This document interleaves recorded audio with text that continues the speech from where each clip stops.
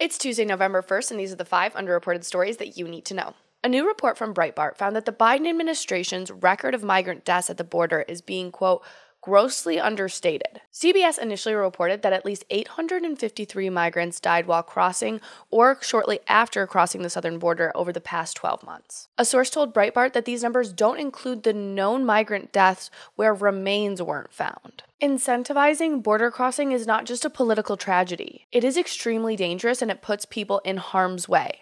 So with the whole Paul Pelosi story going on, people online were circulating that a third person was at the Pelosi's home at the time of the tragic events last week. And then Politico's deputy managing editor said that claims like this are, quote, baseless, even though the claims were based on Politico's own reporting. And speaking of Paul Pelosi's attacker, apparently the suspect accused of beating Paul Pelosi is actually in the US illegally. He's reportedly overstayed his visa.